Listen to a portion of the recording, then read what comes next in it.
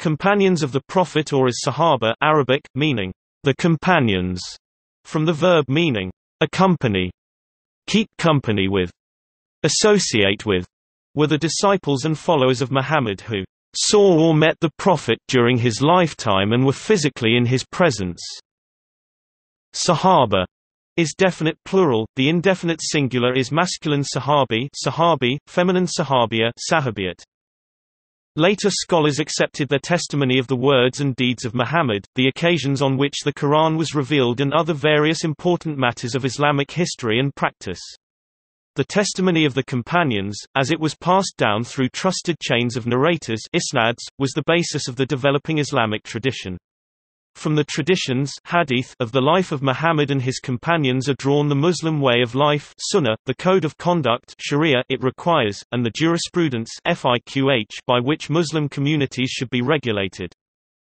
The two largest Islamic denominations, the Sunni and Shia, take different approaches in weighing the value of the companions' testimonies, have different hadith collections and, as a result, have different views about the Sahaba. The next generation of Muslims after the Sahaba, who were born after Muhammad died but knew personally at least one Sahaba, are called Tabi'in, and the generation after them, who knew at least one Tabi'in, are called Tabi' al-Tabi'in. The three generations make up the Salaf of Islam.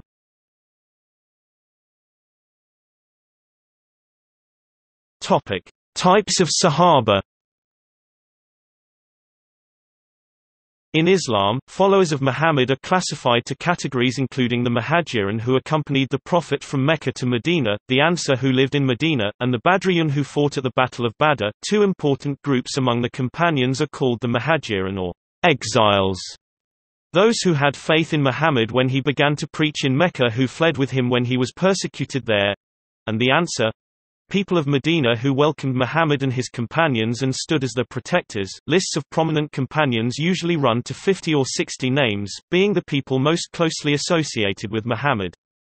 However, there were clearly many others who had some contact with Muhammad, and their names and biographies were recorded in religious reference texts such as Ibn Sa'd al-Baghdadi's Muhammad ibn Sa'd early Kitab at-Tabaqar al-Kabir, the book of the major classes. The book entitled Istiab fi Marifat Ilashab by Hafi Yusuf bin Muhammad bin Qurtubi died 1071 consists of 2,770 biographies of male and 381 biographies of female Sahaba.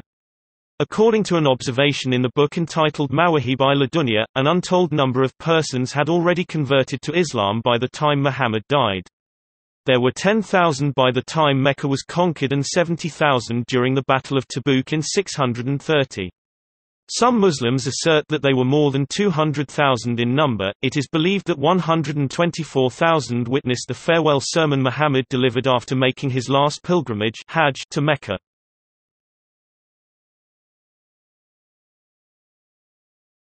Topic: Differing views.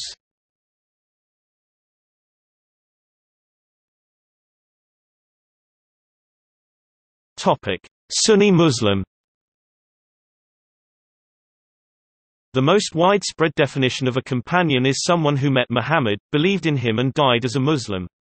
The Sunni scholar al-Hafi ibn Hajar d. 852h said, "The most correct of what I have come across is that a Sahabi companion is one who met the Prophet Muhammad, sallallahu alayhi wa sallam, whilst believing in him, and died as a Muslim. So, that includes the one who remained with him for a long or a short time, and those who narrated from him and those who did not, and those who saw him but did not sit with him and those who could not see him due to blindness. Anyone who died after rejecting Islam and becoming an apostate is not considered as a companion. Those who saw him but held off believing in him until after his passing are not considered Sahaba but Tabi. In According to Sunni scholars, Muslims of the past should be considered companions if they had any contact with Muhammad, and they were not liars or opposed to him and his teachings. If they saw him, heard him, or were in his presence even briefly, they are companions. All companions are assumed to be just udal unless they are proven otherwise, that is, Sunni scholars do not believe that companions would lie or fabricate hadith unless they are proven liars, untrustworthy or opposed to Islam. Some Quranic references are important to Sunni Muslim views of the reverence due to all companions. It sometimes admonishes them, as when Aisha, daughter of the first Sunni caliph Abu Bakr and the wife of Muhammad, was accused of infidelity.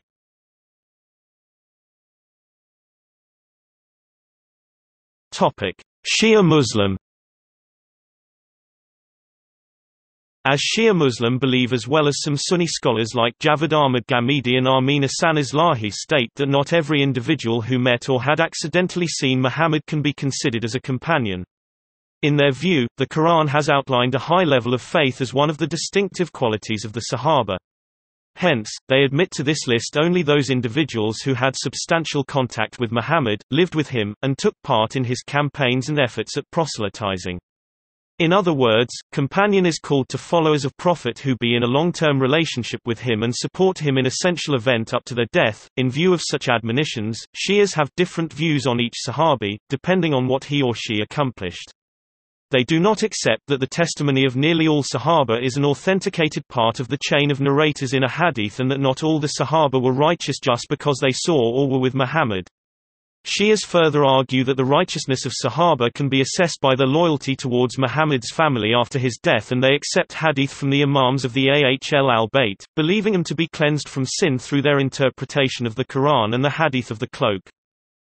Shia Muslims believe that some companions are accountable for the loss of caliphate by the Ali's family, as verses 30-33 from Al-Azhar. Shias believe their argument that one must discriminate between the virtues of the companions by verses relating to Muhammad's wives.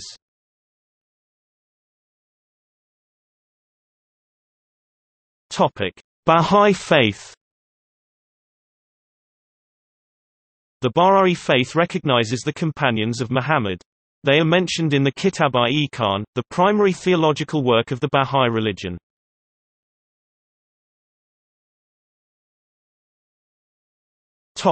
Hadith.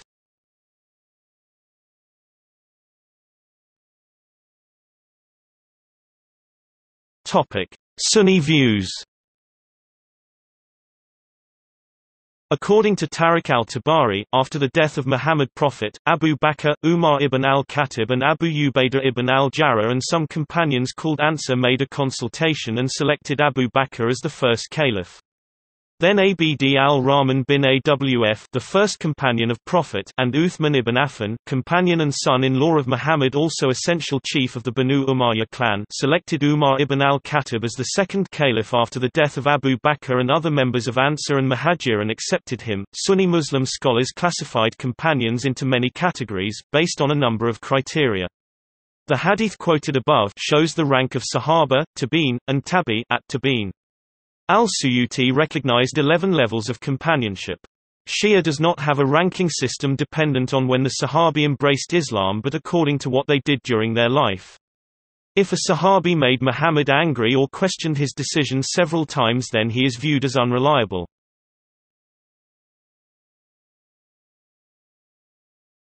Shia views. Following the consultation of companions about the successor of Muhammad Prophet, the Shia scholars, therefore, deprecate hadith believed to have been transmitted from alleged unjust companions and place much more reliance on hadith believed to have been related by Muhammad's family members and companions who supported Ali. The Shia claim that Muhammad announced his successor during his lifetime at Dawat Zul-Ashira, then many times during his prophethood, and finally at Ghadir-e-Qum. Shias consider that any hadith where Muhammad is claimed to have absolved all Sahaba from sin is a false report by those who opposed the Ahl al-Bayt.